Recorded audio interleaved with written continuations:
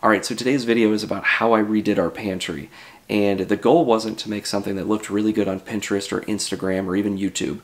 Yeah, we wanted something that looked better than what we had, but the big thing was we wanted to add more storage so we had more places to put stuff. But even more importantly, hopefully something that keeps us organized moving forward and that we can actually use on a day-to-day basis. So once we got everything cleaned out of the pantry, you can see that we actually have a really nice space here. It's about 4.5 feet by 6.5 feet. And the problem is there's just 4 basic shelves, these wire rack shelves that do a decent job, but they really don't keep anything real organized or look great. To solve this, I was really trying to think of what I was going to store in this room when I was coming up with my design. So what I came up with was add another shelf for a total of 5 shelves, install some cabinets so that we could tuck stuff away out of sight, and then also that would create kind of a bar top area, a kind of a coffee bar type of feel where my wife could put that kind of stuff. And then also we could tuck away some of the bigger appliances that we have sitting out on our countertop in the main part of our kitchen. Lastly, we wanted to change it up a little bit, so I think this dark blue cabinet and lower shelf color is going to look kind of cool. First thing to do was to remove all the wire shelves, and honestly they came out really easy. It was just more angering than anything.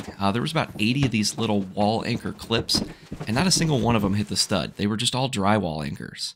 So then to remove the drywall anchors, I found out the hard way, it's a whole lot easier if you try to pry that little pin out first and then remove the drywall anchor. If you just pull the drywall anchor, you're going to create an even bigger hole in your wall.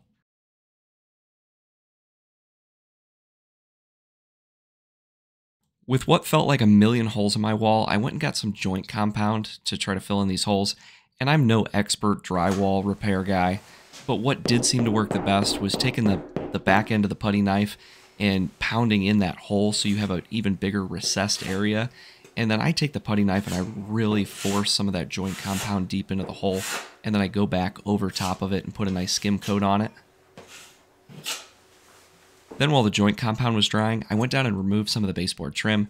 I just did this in the areas where I was installing cabinets so that they would sit flush against the wall. Then once the joint compound was dry, I came back with this sanding block and 80 grit sandpaper, and I just sanded these in a cross hatch pattern pretty lightly, just trying to take off the high spots and get them as smooth as possible.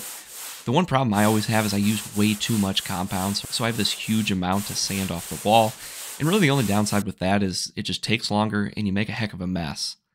With everything cleaned up, the next thing I needed to tackle was relocating that air vent. Conveniently, it was located right underneath where I wanted to install one of those cabinets, so I had to do something about that.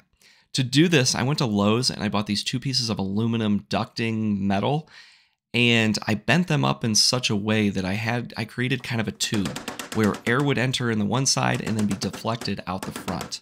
I really had no idea what I was doing, so I kind of just cut these and bent them to fit together, and then I nailed them into where the old vent came out. It was kind of cool how this fit together. It fit in the 2 channels on either side, and honestly, this was one thing that I wasn't even really thinking about when I designed the pantry, but it was probably one of my favorite things that I created here, and no one will ever even see it. Then with the first cabinet loosely in place, I could measure over from that cabinet to the ductwork that I just created. Then I took that measurement and transferred it over to the next cabinet, marked out the size of the ductwork, and used a multi-tool to cut out the hole.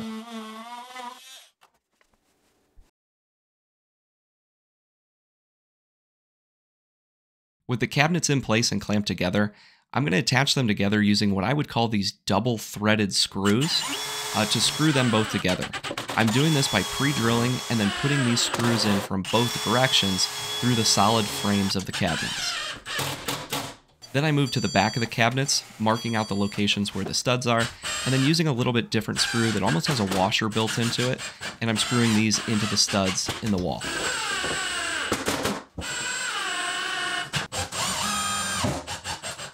Out in the garage, I start milling down a bunch of 2x4s to create the cleats that are going to go on the wall, and then the center support pieces that are going to go in the center of the shelves. And I don't have a jointer, so I run them on edge through the planer as well. Not great, but it still gets me a relatively square edge. Then I take them to the table saw and cut them to width. With a bunch of these wall cleats and supports ripped down to size, I took them back over to the workbench, marked out as many of them as I could to length, and cut them using the miter saw.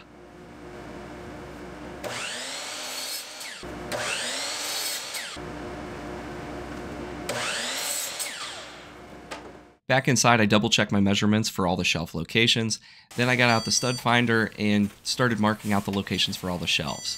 To speed up this process, I used a vertical board and marked from one place that I found a stud to another place, just so that I didn't have to use the stud finder for every shelf to find every stud. Using a countersink bit, I pre-drilled the holes where I was installing screws to attach the cleats to the wall. Normally I did the center screw first to hold the cleat on the wall, then I came back with a level, making sure that the board was level, and also checking the distances in between each one of the shelves. I had to be as accurate as possible with this because I know the way that my design was laid out, I didn't have a whole lot of room to play with. I repeated that same process on all 5 sections that I had to do.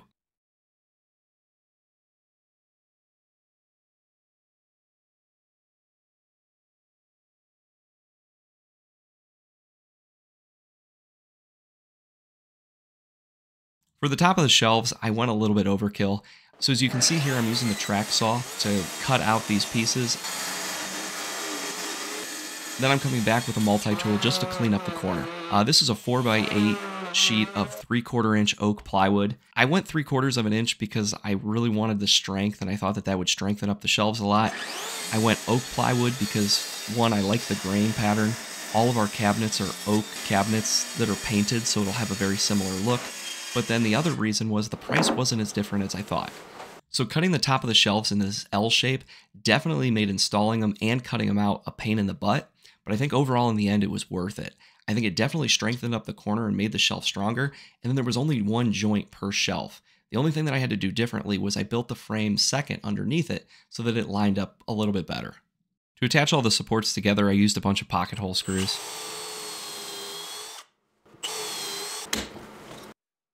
Building the support frame of the shelf actually worked out really nice. It was really easy to line up the boards with the pre-cut pieces of plywood, clamp them in place, and screw them together.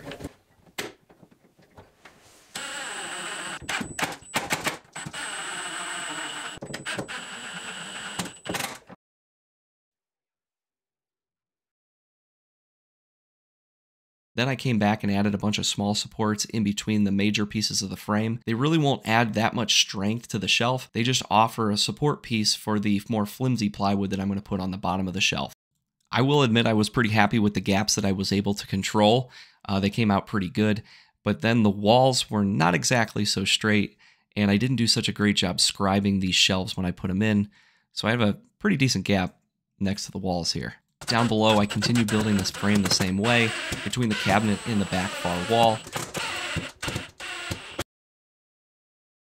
Then I installed a piece of plywood for the bottom shelf, and then built the frame underneath it, just like I did for all the other shelves.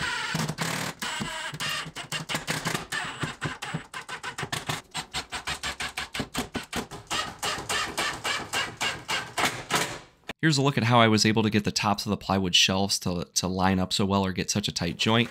I would lift both pieces of plywood up, and they were cut just slightly too long, and then push them down at the same time, and they would kind of force away from each other. They pushed into the drywall a little bit on either side, but it really made a nice tight joint. The only thing I had to fix on this one was just to smooth up that front edge. The frame for the countertop went in the same way. I just didn't have to build as many supports on this one because the countertop was going to have its own strength. This really just held like kind of a fascia piece on the front, and then does kind of help lock the different pieces of the countertop together.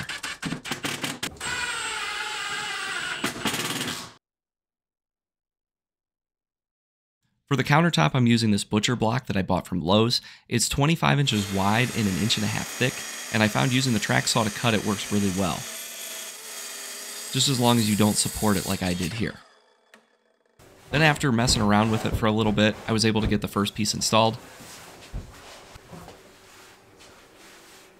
Then for the other walls, I not only had to cut it down to length, but I had to cut it down widthwise as well.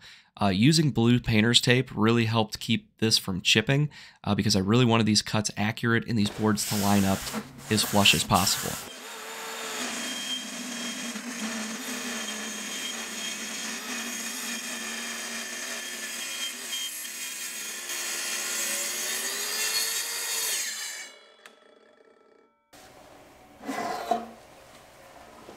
With both of the side 2 pieces of butcher block installed, I took the centerpiece out and cut a bunch of pocket hole screws in either side of it.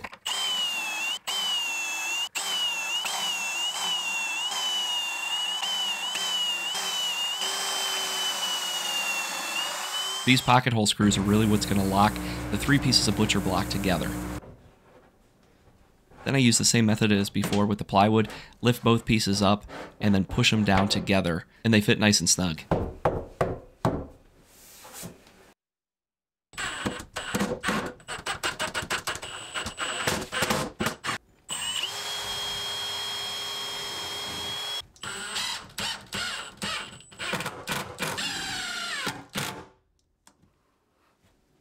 Then, as I've said in some of my other videos, I'm no electrician, but as far as electricity goes, what I'm doing here isn't the most difficult. I'm using a box to mark out 2 receptacles on this wall and 1 on the opposite wall, and I'm tapping into an existing circuit, 20 amp circuit, that only has 3 receptacles on it in my kitchen. There is a GCFI in line, so we're covered there if we would need it. And then you can see that I'm just using a drill and a multi-tool to cut out the shape of the box. The box ends up sliding right in, and then there's these 2 screws that you screw in, and there's little tabs that lock into the drywall and hold it in place. And then with everything wired up, I try to neatly push those wires back in there and screw the outlet in.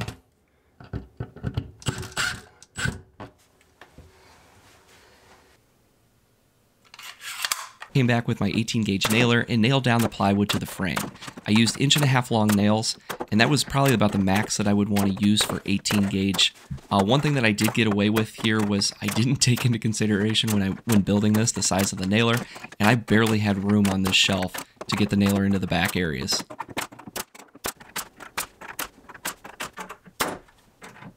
This is the plywood that I'm using for the bottom. I couldn't find any oak plywood that was this thickness. This was also the thinnest plywood that I could find. This is an 1/8 of an inch pine plywood, and I'm cutting them again to that same L-shaped size. To install the plywood to the bottom of the shelves, I used a much shorter nail. I think these are only 5/8 of an inch, yet again 18 gauge. And this stuff is really flimsy, so it helped to clamp it on beforehand, and then that's why I have all those support pieces in here, is so that I can put a lot more nails on this so that it doesn't sag down from the bottom of the shelf.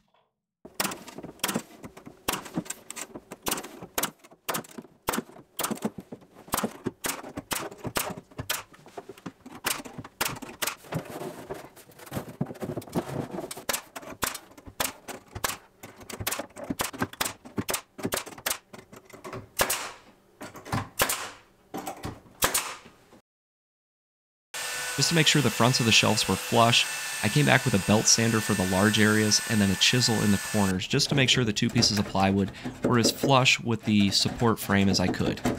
Then, using some wood glue and my finger to spread it around, and the air nailer again, I installed 3/4 inch oak boards to the front of each shelf.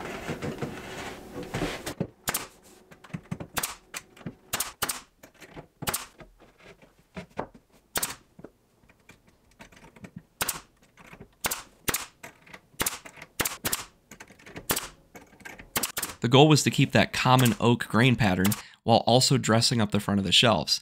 I was really impressed with the way that it looked, but the thing that I wasn't expecting was how much strength it actually added to the front of the shelf. Then, using a nail set or a nail punch, I drove all the heads of the nails below the surface of the wood and came back using some wood putty to fill in all those holes. This is the point where you really start to realize how many nails you drove into this thing with the nail gun. It was fun before, but created a whole lot of work right now. To help dress up the underside of the frame above the countertop, I ended up going back and using these plugs that you can fill the pocket hole screws with. Not 100% perfect, but they do fill in these holes so that when I paint over them, it'll be harder to tell that they're even there. A few hours later, and once all the wood filler was dry, I put my mask on, got out the sander with 120 grit sandpaper, and went over and sanded all the shelves. I closed the door so I'd hopefully keep the noise down so I wasn't going to wake anybody else that was trying to sleep in the house.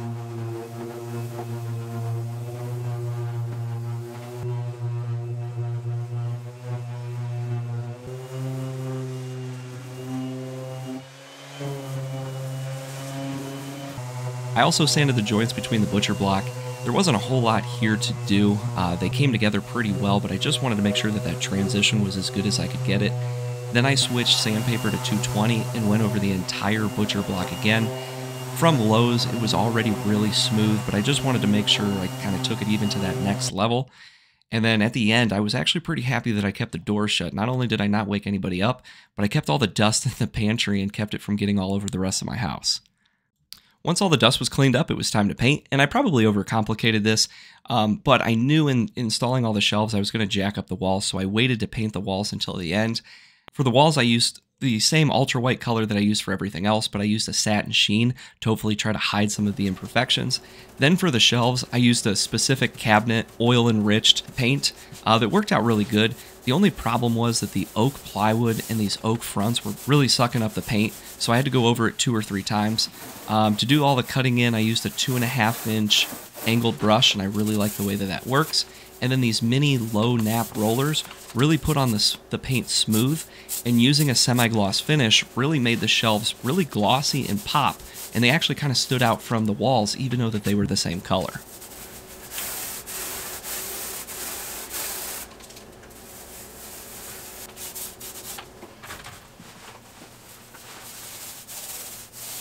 And then this is the first time that I've ever painted with a color so bright as this one.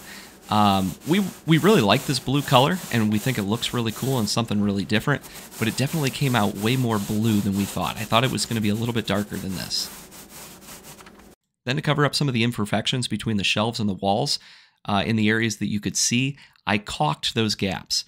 First, I laid a bead of caulk on there, and at first I used one of these fancy tools. That worked okay, and it did okay, but I'll be honest with you, I think I got better results just using my finger. And yet again, I'm no pro at this, but it definitely helped and made these gaps look a whole lot better.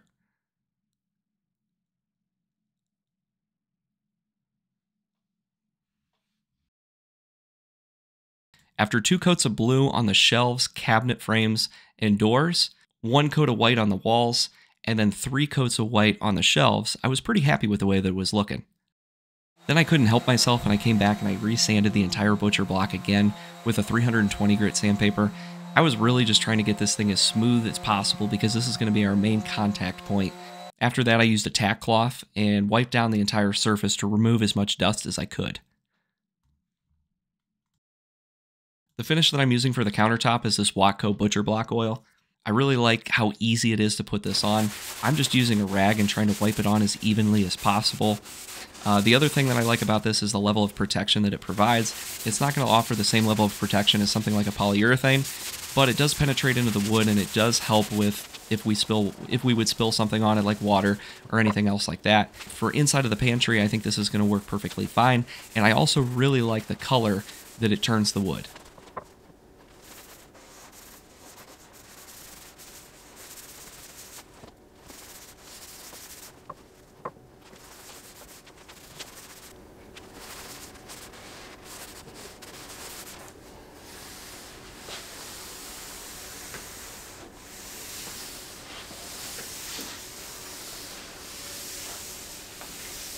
While the finish was drying, I thought it was a good time to install the receptacle covers. I then pre-drilled the doors and cabinets and installed the hardware.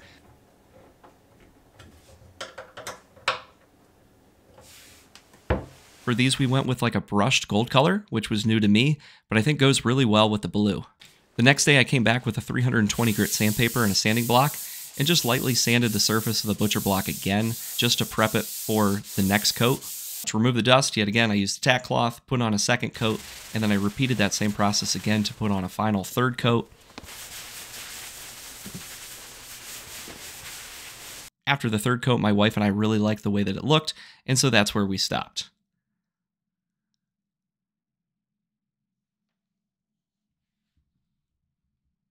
Then about the last thing I had to do was the kick plate underneath the cabinet, and I think most people have the kick plate the same color as the cabinet, but since the vent cover was white and I was using a piece of white trim molding that blended in with the rest of the trim, I just left it white, and I don't think anybody's really ever going to notice. And then overall with the pantry, I'm really liking the way that this looks, at least when there's nothing in here. So now at this point, it's about a week later, and we've been going through all the stuff that we had jammed in here and getting rid of stuff that we haven't seen or knew that we had for a really long time. Trying to organize things. We bought some of these clear containers up here, and then some of these baskets. If you like any of the stuff that we're using here, I'll throw the links down in the description. I can't guarantee they're great because I've only been using them for a week, but they're so far keeping us organized, and we really like the way that this is starting to lay out. That being said, I just wanted to take a second and kind of explain what I did and why I did it, and then kind of what the next steps for this project are going to be. So, like I alluded to at the beginning of the video, I made a very specific set of plans, and each shelf had a specific size and location that it needed to be, and all those measurements came from the things that I was actually going to put in the pantry. So the top shelf is where we're putting all of our appliances, the stuff that we don't use very often. Those are getting put up there. And so what I did was measure each one of the appliances, and the tallest one we just added about a ½ inch to, and that determined that shelf height. Then the shelf below it is for all of the storage containers, those clear containers. We measured the height of one of those. I think it's like 11 1/4, added a ½ inch or 3/4 of an inch to that, and that determined that shelf height. The shelf height below it is where we plan to put all the baskets and then our canned goods. Then yet again took the measurements of one of those baskets and 2 canned goods stacked on top of each other, and conveniently they were about the same, and added, a ½ inch or so to that, and that determined the height of that shelf. Where I ran into problems is that one side of my pantry was about 3/4 of an inch to an inch higher than the other side of the pantry. So what ended up happening was I made the top 3 shelves the original heights that I wanted them to be, and I stole the space from the countertop height. And that's the reason that I didn't put a piece of plywood on the bottom of the shelf that's above the countertop, is because I wanted to leave that open so that we had a little bit more room. If I had a piece of plywood on the bottom there, putting the top piece of the blender on, you couldn't actually get it on top. The other issue that we were going to run into was like the KitchenAid. When you lifted the top of the KitchenAid mixer up, you were going to be really close to that top piece, or it wasn't going to potentially fit. So I just left that piece of plywood off. It leaves an open recessed area up under there, and everything should work perfectly fine. So far we're good. And then the other thing that you can see in here, it is nice, neat, and organized. And it does kind of look nice, I'll give it that. It looks way better than those wire rack shelves. But this is going to be far from an Instagram, Pinterest looking pantry here in the next month, 2 months, 6 months. Like, this is going to get used. We actually live here. And, things look good in pictures and they look good in video right now. I will keep you guys updated. And then, like with a lot of my videos that I end up posting, I can't complete the whole thing right at one time and be done with the whole thing. There are other things that are going to happen in this pantry that maybe I'll make a part 2 video of, or maybe I'll just post little pictures here and there showing you the things that I'm going to update. But this pantry's not done either. It looks nice, it's functional, it's usable, but it's far from done. So some of the things that I need to continue to work on here is lighting. The light that's in here is not a great light. It does provide light, but I'd like to do something a little bit fancier. And then the big thing is that I want to do some like under cabinet, or in this case under shelf lighting. There's a bunch of different ways you can go with this. I was looking at using Philips Hue strip lighting, and I love the Philips Hue stuff for a lot of different stuff that we've been doing. Yes, it's stupid expensive, but it just works. And so that's what I'm kind of planning on doing right now. So the next thing that I want to do is replace the door. It has one of those accordion like closet style doors on it, which just isn't real great. What I'm looking for is kind of a normal type of opening door, only like a half glass door, where it has a big glass window at the top, kind of frosted glass. Maybe it has something etched or a sticker on it that says pantry or food room or something like that, that kind of just dresses things up and makes it look a little bit nicer, a little bit more quality. And then the last thing that I have planned for this is actually a backsplash. So on the countertop, between the countertop and the first shelf, I want to do a backsplash.